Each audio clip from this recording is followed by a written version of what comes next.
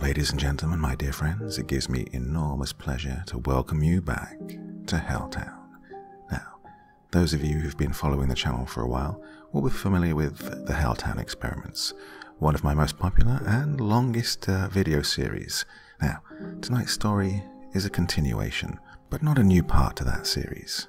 It's tangentially connected. It happens in the same universe, so that means that prior listening is not exactly necessary. But I will put a link to the full story in the video description for those of you who haven't listened to it yet. Well worth listening to. Anyway, my dear friends, it's time now for you to sit back and relax with your favorite drink and listen.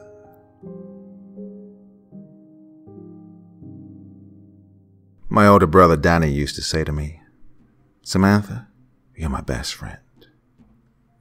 I'd smile at his childlike mannerisms, even though he was 20 years old and stood 6 feet tall. Girls even liked him because he was handsome, well, till they realized he had the mind of a 12-year-old at best. He didn't even get past the 8th grade, and we weren't a wealthy family, so my parents couldn't afford to send Danny to a special school for others, well, others like Danny. My parents thought Danny should work at home on our farm in our small Ohio town. He worked as the sheep herder for my parents, as he loved both the goats and the sheep. He gave him purpose and a sense of responsibility, and even with all these setbacks, he still had the biggest and most caring heart of anyone I knew or would ever know. Danny was also the smartest person in the world to me because, well, I guess you could say he had gifts. You see, my brother knew things that the rest of us just didn't. And he liked to tell people in town about his dreams, so he would appear like he knew something they didn't. Danny prided himself on shocking the manager at the local gas station, who'd often look at Danny in fear from stories he spun about monsters he claimed lived in the forest that surrounded our old town. Danny was often made fun of for it, until my dad finally put a stop to his storytelling of the things that he'd seen in his dreams. The real horrors of Danny's dreams were often about things that would, at some point, end up happening. There was a certain urgency with the bad ones. Those dreams were the dreams that gave you a sense of dread.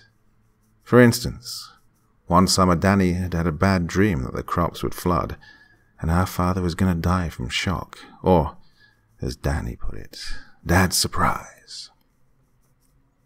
My father had a heart attack, and died on the operating table, but he was able to be resuscitated.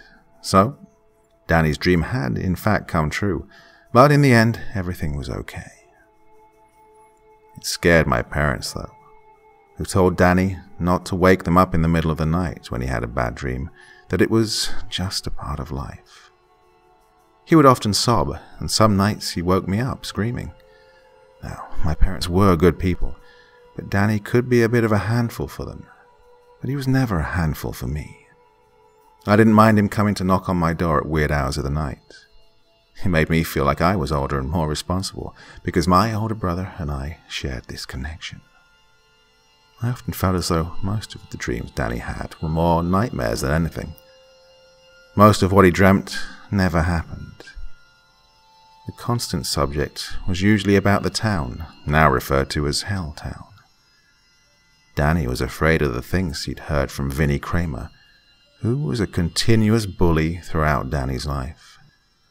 Vinnie was 16 and in my class at school, yet Danny often had to walk past Vinnie's house on the way to pick me up from school. A little girl was kidnapped in a made-for-TV movie he'd seen, and since then he always insisted on walking me to and from school. Vinnie loved nothing more than harassing my brother by torturing his sponge-like mind with the so-called horrors of Helltown. Because of Vinnie, Danny was still afraid to walk by the old Stanford Road that led to the old butchery in town. It was a place where animals were slaughtered, but now was just an empty old place with grass growing up around it. Even the old rope and hooks were left behind in the old slaughterhouse. There were no longer the screams of the animals, but Danny had many dreams, or what I figured were more like nightmares, thanks to Vinnie, about an old doctor that turned people into animals with his strange medicines. The only person who'd lived out that way after the old slaughterhouse was gone was a plastic surgeon by the name of Dr. Crowley. He was said to have studied in Germany and moved to Hollywood, California, just after World War II. He worked as a plastic surgeon to the many beauty queens of the motion picture industry, where he was able to use experimental methods to ensure the perfection of his many clients. Well, as the rumor goes, he was hired to fix the face of a famous actress who'd been in a terrifying accident. He'd attempted to restructure her cheekbones, and when the surgery failed to provide the desired results, he decided to use experimental methods that he'd learned while working in animal laboratories during the war. Much to the chagrin of Dr. Crowley, the experiments worked, but the said actress was never heard from again after seeing herself in a mirror. Supposedly, she resembled a reptile after the surgery, and her skin was pinned back so tight during the facial lift that she was frightening to look at because her mouth no longer enabled her to smile. Dr. Crowley was able to remain for a while after, but then one failed experimental attempt after another, and he was nicknamed the Butcher. He was fired after being caught using animal hormones and injecting them into one of his patients. From all that I heard, he long since died, years before I was born, and, not to mention, an elderly man, alone, living near the woods was, well, hardly a threat, especially a dead one. But that didn't stop Vinnie Kramer from torturing my brother with stories of the Butcher. Danny would often get stopped by Vinnie for a long while, as Vinnie made up stories to tell my brother. He would tease him and dare Danny to do stupid things that caused injury to him, for the amusement of Vinnie and his friends. It was one of these typical afternoons when Danny had gotten to my school to walk me home. He appeared to have a black eye. "What the hell happened?" I asked, watching tears fall from his eyes. "Nothing, Sam." He smiled, but I knew better, and I was pissed. I'd had enough of Vinnie Kramer and his antics. When we got back toward Vinnie's house, I was ready to kick his ass. I put my long black hair in a ponytail, and my pace quickened as we got closer to Vinnie's home. "Sam, you are walking fast." "No, I'm not. You're just walking slow," I teased him. He smiled, trying to keep up with me, but I was now on a mission. "Sam, now you're really walking really fast." When I got to Vinnie Kramer's driveway, I could see him with his friends, leaning against his father's car in the driveway, dribbling a basketball. He was a chubby kid, and right now all I wanted to do was punch him in his fat gut. When he saw me, his face turned red, and he knew that I knew what he had done to my brother. "Hey, gorgeous," Vinnie said, trying to act cute in front of his friends, but I was having none of it. "Did you hit my brother?" "No, he fell." He turned to Danny. "Tell her how you fell in the ditch in my driveway." I knew he was lying. "Yes, Sam, I fell," Danny said, walking to stand between Vinnie and me. "Move, Danny." "Sam, you look really mad," he said, laughing nervously. "It's because of Vinnie. He hurt you again." "No, tell your crazy sister the truth." Just then, we all heard something run past the woods that were directly behind Vinnie's house. And whatever it was, tripped over some metal drums that were lying on the ground not far from the garage where we all stood. We all turned to look at the woods, and Danny's two friends noticed it when I did, as they now stood with their mouths gaping. The first thing I noticed were its eyes, glowing red auburn eyes. Then the second thing I noticed was its large size. My body trembled as I watched as it slowly moved in between the trees directly behind Vinnie's house, and then Danny said what I was thinking.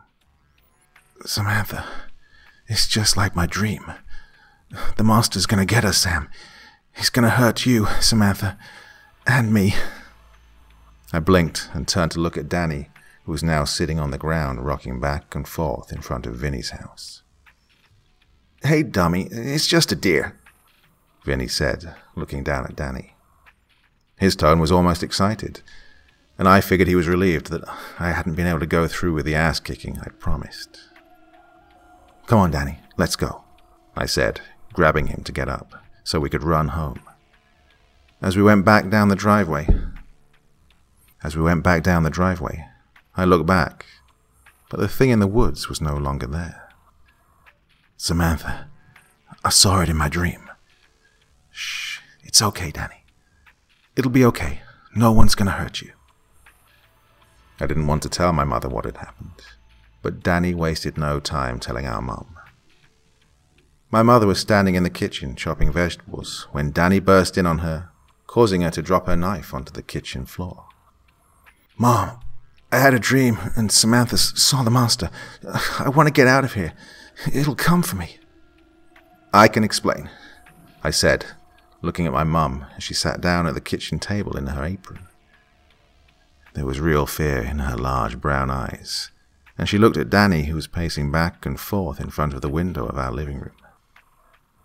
"Danny," my mother began calmly, "I can get you a slice of pie. Why don't you sit down on the couch and turn on SpongeBob?" Danny was taking in large breaths now. I looked at my mum as she looked at me with a curious look upon her face. "We saw something behind Vinnie Kramer's house just now. I don't know what it was, but it sent Danny into fits." My mother grabbed my hand and nodded, getting up from the seat at the table and picking up a baker's box, cut a slice of blueberry pie, and then went to take it to Danny. He seemed to forget his fear from 5 minutes earlier, and he began to devour the pie while we watched the television. "Well, we won't mention what happened to your father. You know how he gets over Danny's gifts." She could see the stress written all over my face and patted me on the shoulder, kissing the top of my head. She bent over and picked up the knife, and without even bothering to wash it, went back to cutting her vegetables. "We're going to have casserole for dinner. Can you grab me 2 cans of cream of mushroom soup?" I watched her try and pretend that everything was normal, but she and I both knew that if Danny was acting that scared, there was a damn good possibility that something was out there stalking our woods. My father came home 20 minutes later, and when he took off his jacket, he immediately noticed Danny watching the television and eating pie. "Is there a reason you're letting our son eat dessert before dinner?" My father had a tone when he was irritated, and there wasn't an ounce of amusement in his voice now. "Danny was upset when he got home." My mom tried to play it off. "Well, I guess so. What happened to his eye?" "Hi, Dad. Vinny and I were playing a game and I fell," Danny said, looking at me. "I told Vinny off." "Good," my father said, and sat down at the kitchen table, and that was the end of it. Danny went to bed early that night, and I sat in my room for a bit reading. I must have fallen asleep around 11 or so, and then I heard something slam. I was awake instantly, and afraid. I stood up and noticed my door was cracked a bit. I thought that maybe it was Danny, after having one of his dreams, and opened it all the way to investigate. I called out gently, "Danny, is that you?" I heard nothing in reply. I walked towards his room and noticed his door was shut completely, and he was sound asleep. What could the sound have been? I turned to go back to my room when I heard something slam against the back door. I crept down the stairs to our living room and slowly walked into the kitchen to see if I could peer out of the window overlooking our kitchen sink. I couldn't see anything, but as I turned toward the back door, I could see them. 2 red eyes were glowing in the window of our kitchen door. I stood immobilized, mentally running away, but my feet were still in place. I must have been screaming because the lights went on in the kitchen and my father and mother were behind me. What on earth? I saw something. It had red eyes, and it was watching me. It wants me, I cried as my father held me in his arms, unsure of what had just happened. He let go of me and grabbed a rifle from his gun cabinet and went outside. He fired 2 shots into the air and then came back inside. Well, maybe that'll scare whatever it was off. My parents both tucked me in, and for a few moments I was 4 years old again. It didn't make me feel ashamed though, because it was comforting, and I was safe. Strangely, Danny never heard a thing, and he seemed to sleep through the entire night, uninterrupted. The next day my mom drove me to school because, well, there was no way I was going on foot after my encounter with whatever that thing was. The next few weeks, everything seemed to go back to normal. And then Danny had another dream, and this one was worse than all the others. I was once again in my bed when I awoke in the middle of the night. Danny had shaken my shoulder so hard I thought I might have a neck injury. "Samantha, we have to help him." "What are you talking about, Danny?" "The boy, he's hurt in the woods. We have to go now, Samantha." I looked at my brother and the earnest expression on his face, and I knew I had no choice. "Danny, who's in the woods?" I sat up, rubbing my eyes. "The boy. He's scared of the man." "What man?" "No time, Sam. We have to go now," Danny said, grabbing me my jacket and shoes, practically shoving them in my face. I stood up, still a bit tired, when he grabbed me and put his index finger over my mouth to be quiet and dragged me down the stairs and out to the front door. Once we were in the cold October air, he ran as fast as he could, pulling me behind him. By now I was growing terrified of what we would find, and I hoped it was just a bad dream and not one of his prophetic dreams. Well, a girl could wish, I suppose. When we got near the woods, Danny began to run with the fury of a sprinter in the Olympics. I was ready to turn back, as he was way ahead of me by now, but I couldn't leave my brother out here even for a second, even to go back and get help. In the distance, I could see a dim light coming from the forest near one of the old closed-off caves that were part of the wooded area near my house. I stopped running and watched my brother as he approached the light in the distance. My lungs had stopped working by now, and I needed to rest for a moment before continuing. I bent over, heaving in deep breaths that nearly burnt my lungs out of my chest. I heard it then. There was a scream. Was it a scream? I managed to muster up the strength to keep going, and when I got to the caves that were now barred off with an off-limit sign on them, I went to turn back, and then I saw the creature. It stood nearly 7 feet tall and had bushy hair all over its body. The creature's face resembled Bigfoot, almost from the pictures I'd seen on the news, but, well, there was something too human about it. It looked at me with its eyes so red, and I could swear they were lasers instead of eyes. I broke eye contact, only for a moment, to see where my brother had gone, and when I looked back, it was gone. I would have gladly allowed it to stay, because what now was standing in its place was something much worse. I heard the old man laugh first, and then I could see the light illuminated on him from inside the cave. I guessed that what, or whoever this was, had been living in this cave. There, standing in front of me, was a very feeble man. He was stretched out and tall, as though he'd been pulled like silly putty. His white hairs on the top of his bald head were few, but the ones that were there stuck up in the air in an ugly position. His shoulders and elbows were exaggerated and pointy, giving him an almost insect-like appearance. He was taller than the creature that I'd just seen, and when he moved in my direction, it was in 2 wide steps, making it that more terrifying, because just milliseconds before, he was nearly 20 yards in front of me. What was this thing? It had me by the throat before I could stop him. When I say the look in his eyes was that of the devil, that was the understatement of the universe. He had these piercing yellow-green eyes, and his skin was wrinkled and old, like something that had been buried and dug up. This thing's breath was worse as he laughed in my face, and I wanted to be sick. The smell of death came from him, and he breathed into my face, taking all the light from my soul with it. "Girl, why are you here?" the old man hissed at me. I couldn't speak, but then I could see Danny coming up behind him with a large rock. My brother was coming to my rescue at last. Danny hit the thing over the head, and the creature let out an enormous growl, dropping me in the process. I watched then as it turned to face Danny, but instead of getting angry, the thing only laughed. He pulled Danny by the back of his collar and dragged him into the cave.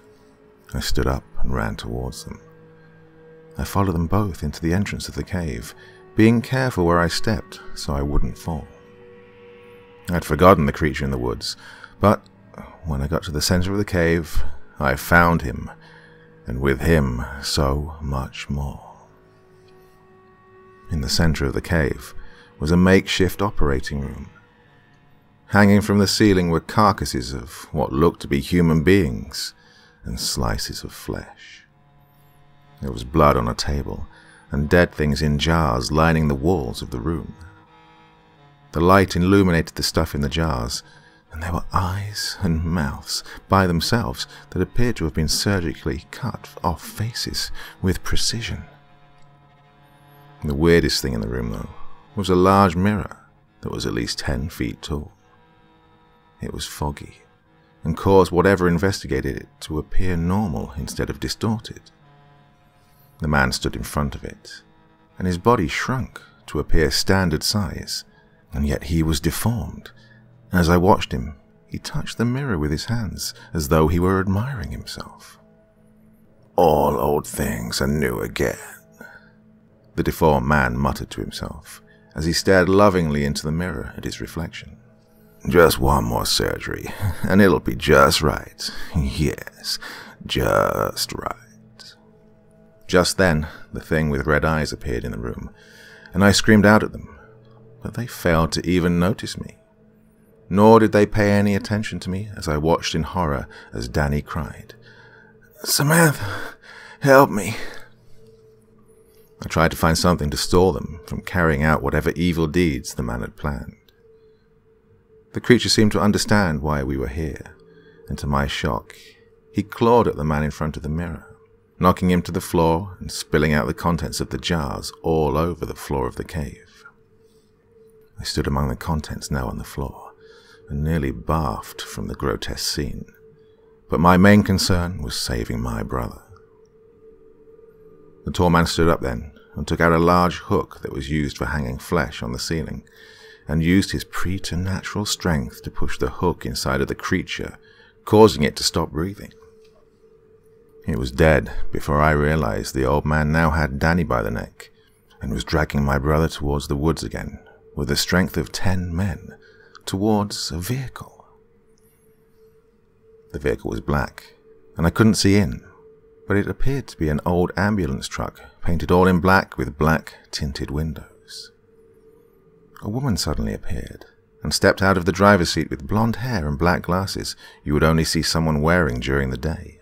She wore a black leather raincoat, and her hair was in a slick bun in the back of her head. She looked around, and then 2 other men appeared from behind her, and the old man threw Danny into the back end of the truck. "Danke, Dr. Crowley," she muttered in German, and then I knew who the man was. How was this even possible, that this Dr. Crowley was still alive? I watched him being handed something in a suitcase with needles, and then he nodded and she walked away, but not before I noticed she had a name. Dr. Pruitt of Dulce Laboratories. It was hanging from a badge she had around her neck. She turned toward an old man who walked with a cane, and then I heard her nod to him. The specimen is perfect." She turned suddenly to Dr. Crowley, who now got into the back of the vehicle after a brief conversation. I ran toward the back of the ambulance, trying to get Danny. "Danny!" I screamed, and then Dr. Crowley seemed to appear in front of me with the precision of a snake. "He's the one they want, not you, girl," he said, and kicked me off the back of the truck. I fell so far down, I landed near rocks that lined a little valley in the woods. I heard the engine of the truck, and Danny was gone. There was no way I could have saved my brother, no matter how hard I tried. I grapple with this every day of my life. My parents searched for Danny for years before they passed on several years later. They were never the same after Danny was taken, and there was nothing authorities could do except put up missing posters and do a thorough search of the surroundings by the cave.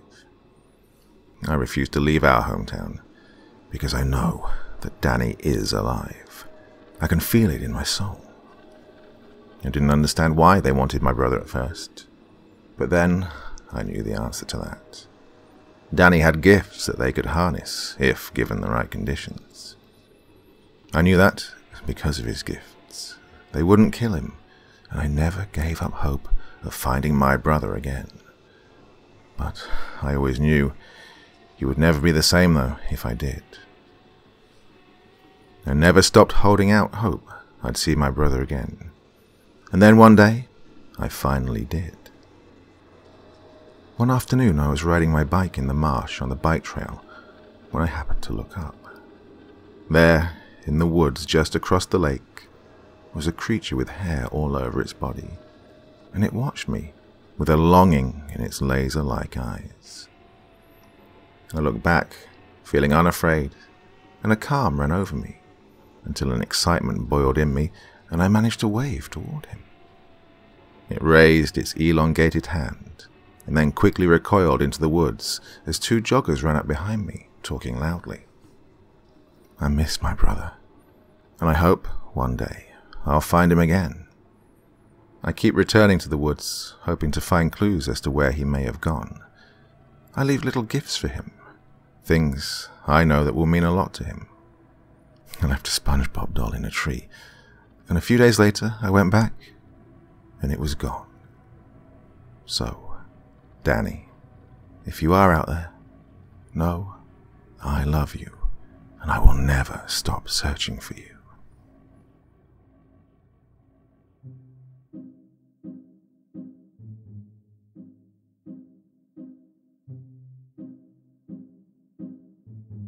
Oh, it really is good to be back, isn't it? Well, I hope you enjoyed that one. Possibly more to come in the future, I'm not entirely sure. But I really enjoyed being back in the world of Helltown, and I hope you did too. Well, that's another week gone by already. Now, go on, get yourselves out. Enjoy yourselves. It's the weekend. Go and have some fun. It must be something better to do than be stuck in listening to me. If not, then I'm very happy for your company. And hope you're going to join me again next week. Halloween next week, can you believe it? Yep. Some great stories lined up for you, of course. But that's enough for me for one evening, isn't it? So, sweet dreams and bye-bye.